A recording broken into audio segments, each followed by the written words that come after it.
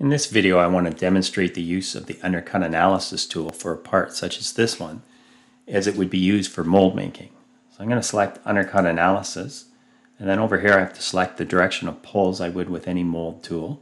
So I'm going to tell it the direction of pull is the top plane. I want to highlight the occluded region, and down here it'll tell me how many faces are in the different regions. These 184 gray faces I don't have to worry about. They have no undercut. The direction 1 undercut tells me what faces which are not visible above the parting line. The direction 2 undercut tells me which faces are not visible below the parting line. And the occluded undercut shows me faces that are not visible from above or below the parting line. And then the straddle undercut will show me faces that have undercuts in both directions. If I were to turn on the adjustment triad, the adjustment triad allows me to manipulate the direction of pull.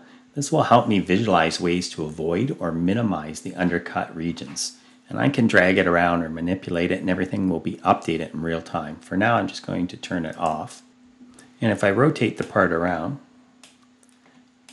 we can better see where the problem areas will be. So the occluded undercuts are shown here in red. And the straddle undercuts may be difficult to see. So I'm going to go to the all-seeing eye, and I'm going to tell them to hide that. And as soon as I do, you'll notice how the part has changed. And this face has disappeared, as well as this face. So I'll turn it back on, and we'll see them return. So if you're having difficulty seeing one area or the other, you can turn its visibility on and off to make it easier to see what's happening. I'm just going to accept that and go back to the isometric view. And this highlighted colored analysis will stay there until I come up here and I turn it off.